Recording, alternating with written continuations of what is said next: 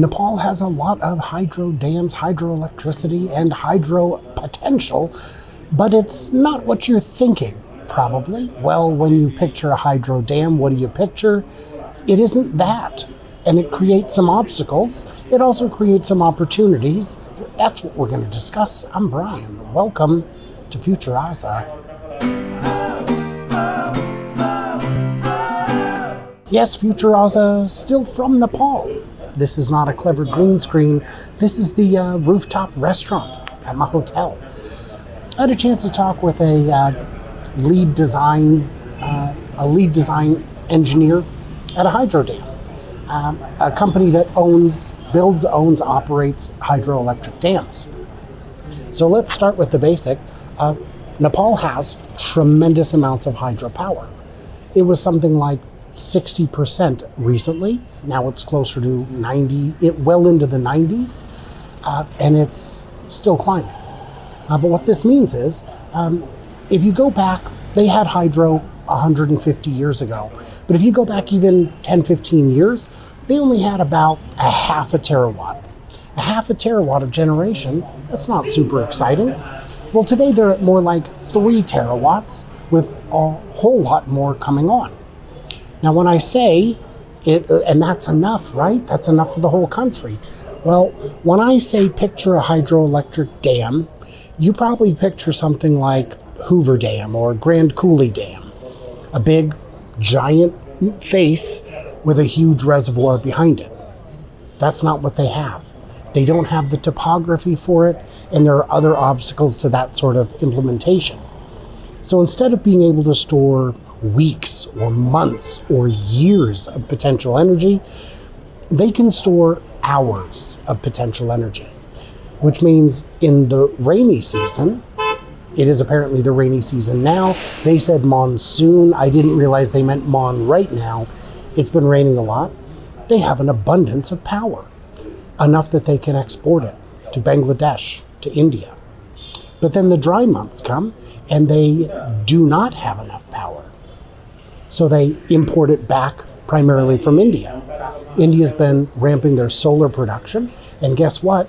When the monsoon season ends, solar production ramps up nicely. So the two power sources complement each other very well. But they've got a lot more hydro coming online. And the gentleman I spoke with did not wish to appear on camera. He said it's best to remain low profile, don't want to be the tallest blade of grass and all that. But he was happy to answer all my questions. So over the next few years, we've got one under construction that's 285 megawatts. Another that's under construction, 381 megawatts. One that'll be done this year, 73 megawatts. And another one that's close to completion at 216 megawatts. That's a terawatt right there. That's a 30-35% increase over the power generation capacity that they have today, coming online in the next year, 6 months to year and a half. That doesn't count all of the smaller projects. There's a ton of smaller projects also coming online. So what they're trying to build is overcapacity, so that on those dry days, when there is still some water flow, just not enough to power the whole country, hopefully there is. And then maybe they can export a greater percentage. See, they sell power, but they also buy power. And in the last fiscal year, which just closed, they had a surplus of, I think it was 50 billion rupees. I've got it written here somewhere. It came out to tens of millions of dollars. Tens of millions of dollars in surplus revenue coming back into the country. That helps fund additional projects. And we're going to talk about the funding. How do you get the money? I had a lot of viewers telling me, oh no, is this another one of those Belt and Road Initiative countries that's going to be beholden to China? And the answer, surprisingly, is no. No, there were some Chinese companies that got involved early on, but they have been selling off their positions. There is a problem if you do too much business with China, specifically that India will not buy the power, because India as a government does not care for China at all. So if you use Chinese turbines or Chinese financing or Chinese transformers, well, we just don't want any part of that. So that is crazy. So how do you finance it? Well, national banks. I mean, really just banks, real banks. You have to have 30% down and 70% you can finance. So if you've got if you're a private company who does hydro, you apply for your permit, you get that all sorted out. And once you get 30% funding, you can get your bank loan and break ground. Got a plane going overhead. So because these dams don't displace huge amounts of land, creating vast reservoirs, the construction time is a lot faster. You can go from nothing to completion to power output in about 5 years. Sometimes it takes a little longer, sometimes it takes a little less, and there are definitely obstacles. So over the next 10 years, the gentleman I spoke with believes that Nepal can bring online about another 10 gigawatts of production, terawatts. Can bring on another 10 terawatts of production. 10. Today they're at 3. Next year they'll be at 4. 10 more. 8 or 9, 10 more. So that is absolutely huge. Well, how much do they have? What is the potential?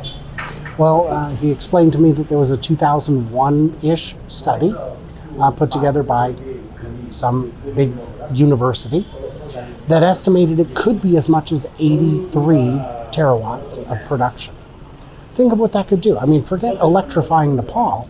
It could electrify a lot of countries, big countries. That's a lot of juice. But that was circa 2001. And if the study was published in 2001, it was probably circa 95, 96 technology. Well, technology's advanced. Turbines have gotten more efficient. Transmission's gotten a little bit better. Now the estimate is it could be around 200 terawatts of potential energy. Now, of course, they're not going to harness that much. That would be the wrong amount. But is it? Is it too much? If you've got a data center, do you want to bring it here? Mining Bitcoin is not exactly legal here, but I don't know that they would know what your data center is doing, and you could get real cheap juice. We can talk about how cheap the juice gets, but right now they are 93 to 95% self-sufficient from hydro. It will be 100% by 2030. And remember, this is a very small country. Transmission line losses are not a big deal. Getting the power all the way to the border and outside the country, not a big deal. So all of that ends up working. So let's talk about some of the obstacles. Now, there are, of course, many obstacles. The first is you've got to finance. Well, you've got to compete with the other hydro companies to secure your chunk of the world, your little valley, whatever it may be, your river. But then, of course, you have to finance it. There is no power purchase guarantee. You'll see that sometimes with a big, expensive project where a company says, look, we're going to build this nuclear reactor, this dam, this whatever it may be, but you have to guarantee that you're going to buy the power from me, or at least pay me to not make the power. And that makes some hard feelings sometimes, but if it's among friends, you have to do it. Well, India and Nepal are neighbors. They're not friends, they're neighbors. And they're friendly, but not friendly enough to guarantee power purchase. When India wants power, they will buy it. If you have it, we'll buy it. But we're not going to just have a standing order for it. We're not going to have a subscription. We'll just come in and get it when we need it, if that's okay with you. So it makes a bit of risk. That's an obstacle. Another obstacle is the government is the power authority. They decide who gets to build. They decide where. They decide how much power they will take from you. They distribute all the power, and they decide the rates. So you're in somewhat of a pickle sometimes. Your home rate here is amazing. If you use less than 20 kilowatt hours per month, your power bill is 0. What? Well, who's using less than 20 kilowatt hours? That's a very small home using almost nothing. That's someone who's just getting by, not really living life to the fullest in terms of electronics. So for those people, your power is free. Now, if you use up to 200 kilowatt hours, then there's a more reasonable, very affordable charge. And if you go over 200 kilowatt hours, you're paying closer to the very bottom edge of what a Western country would pay in terms of rates. But if you're the power producer and you've got a whole bunch of customers not paying, that can add up. It's a small risk, but it's a risk. It is an obstacle. Another thing they have to contend with, another obstacle, is boot. Build, own, operate, transfer. So you build it, you own it, you operate it, but after 35 years, you don't own it anymore. Now it belongs to the government. So that's why they give you this deal. They might give you a 10-year tax abatement on top of it. We want you to do this. We want you to make it successful. If you can make a good chunk of change in 35 years, great. Because after that, baby, it's mine. And I think that's reasonable. I don't think that's crazy. Another obstacle would be, I asked about policy and permitting. And of course, that's an obstacle because there are construction assessments. You know, they have to do impact studies. There are buffer zones that they have to adhere to. There are at least 7 to 8 different ministries that have to approve of the project, and 25 different departments that have a say in how things are done. And then there's a thing called ILO 169. And he wouldn't tell me what it was because he was so frustrated with it. He said, just look it up, just look it up. So I did. ILO 169 is a international treaty to respect the rights of indigenous peoples all over the world. So if the indigenous peoples are, and Nepal was the first country to sign it, from what I can tell. Very progressive.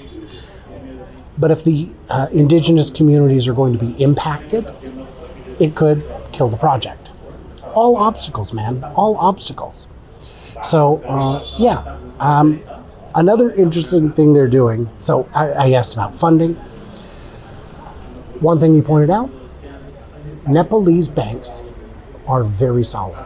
That 70% loan, they used to only do less, 60%. Now, on some small projects, they'll go up to 80% because they understand the risks. And these hydro plants do come online. They do make their payments. They are good bets.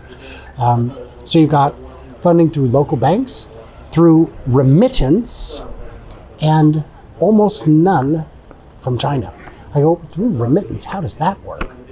Well, people send money home to Nepal, or they hire an editor or two in Nepal and send money to them, and that money can be used to fund the government. And I said, well, but how does that work?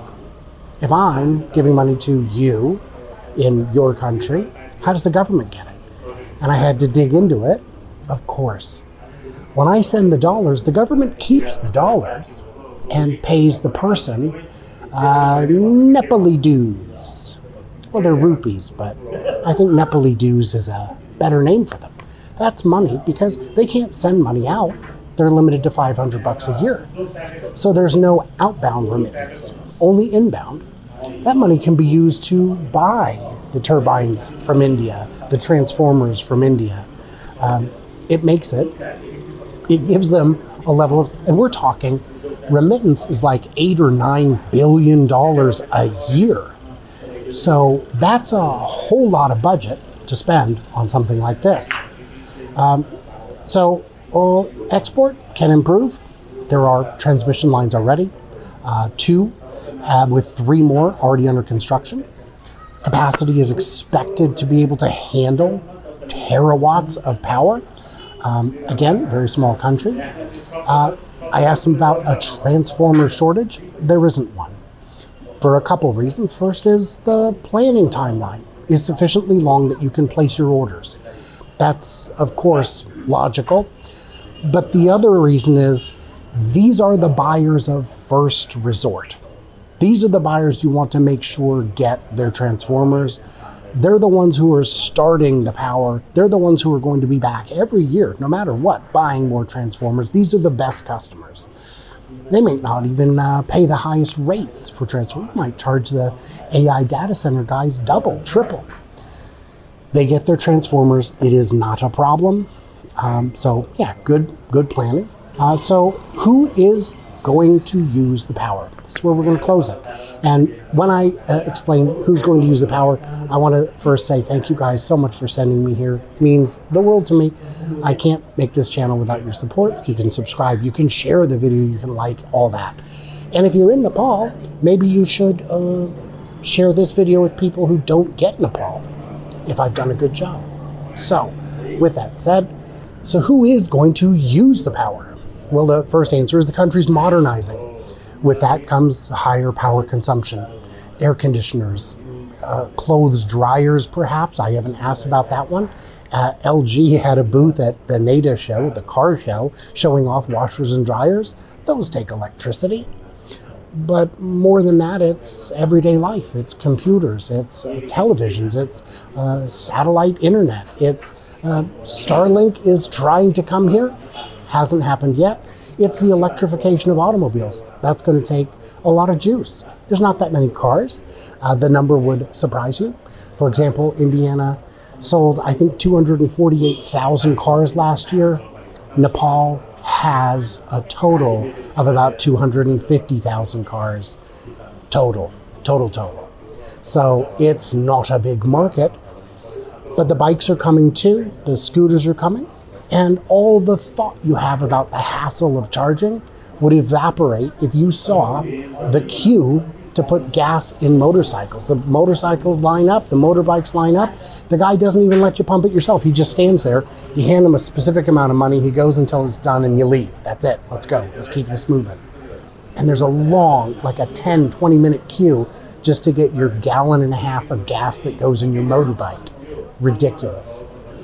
But data centers, they are courting, and I don't know if the government is doing the courting, but the hydro authorities are courting data centers, especially if you don't need 24-hour power. If you just need cheap power and intermittent is okay, if this is a backup data center where you want to do some big crunching of big numbers, but only when it's cheap enough, bring them here. Of course, getting the chips in the country might be prohibitively expensive, but there are always solutions to different problems. Yeah, and those chips, I mean, it's one thing you can do. So, and then of course, export market. If they can make the power cheaper and make a deal with India, maybe it just works. Make it so that Bangladesh has less expensive power. Maybe send the power even farther. So that's what you can do. Guys, in the comments, what did I miss? What did I misunderstand? I'll leave it. I beg of you, like, subscribe, all that. Stay tuned and juicy, and I cannot wait to hear from you clever robots. When I'm back home, which is probably already now,